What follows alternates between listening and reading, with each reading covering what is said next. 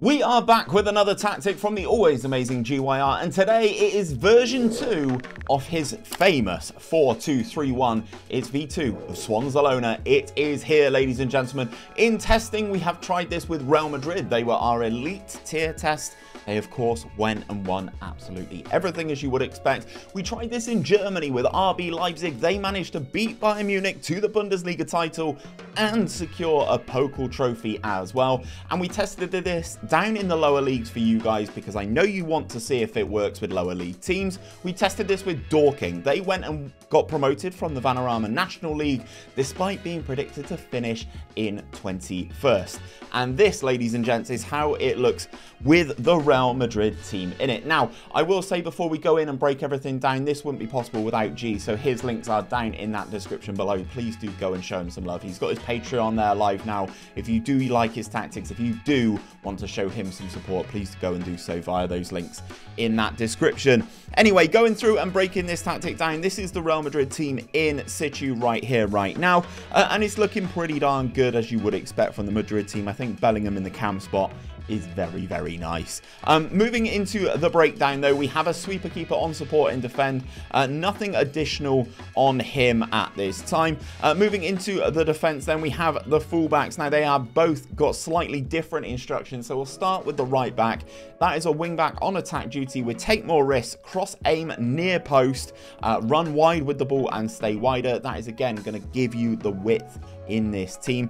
In the left back position, of course, we have Mendy. He is also a wing back on attack with take more risks, cross aim near post and run wide with the ball. So he's just not set to sit as wide. You allow Carvajal to push up and then Mendy will kind of tuck in when required. In the two centre back spots, we have two ball playing defenders on defensive duty with the additional instruction of dribble more. This allows them to bring the ball out from the back and start your attacks. It seems to work well in this year's game. You know which ones are the additional ones, guys, with the cog and the red circle, and you go on here in the edit menu and you can see dribble more is selected for the centre backs. Moving into the midfield, on the left hand side, then we have 𝘼𝙗𝙤𝙪. He is a central midfielder on defend with the additional instruction of close down more and tackle harder. Alongside him is Fede Valverde. He is a box to box midfielder on support duty with the additional instruction to get further forward and tackle harder. Now, he has get further forward to add another body to those attacking contingent and obviously cause the match engine a little bit of trouble.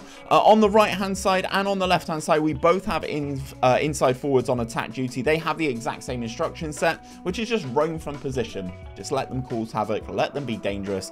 It works really, really well. The man in the middle is, of course, Jude Bellingham, and he is an advanced playmaker on attack duty with the additional instruction of roam from position, close down more, and tackle harder. Then up front is the man, the two-star man, 𝘼𝙗𝙤 in this team. He is an advanced forward on attack with the additional instruction of tackle harder. Now, you can see some of the results of this tactic. 30 goals for 𝘼𝙗𝙤, despite not being anywhere near the same standard as the rest of this Real Madrid team. 18 for Vinicius Jr., 18 for Jude Bellingham, 14 for Rodrigo, 12 for Luka Modric, 10 for Fede Valverde. This tactic does really well at scoring goals, but also sharing them around the team as well. The tactical style, guys, is a custom Swansalona. It does not matter which one of these you select. We usually select going with a clean slate or a gegenpress, and basically all G does is save it once he's happy with it and call it something different. It doesn't matter, please. The mentality is an attacking mentality, and in possession, this is how we are set up, guys.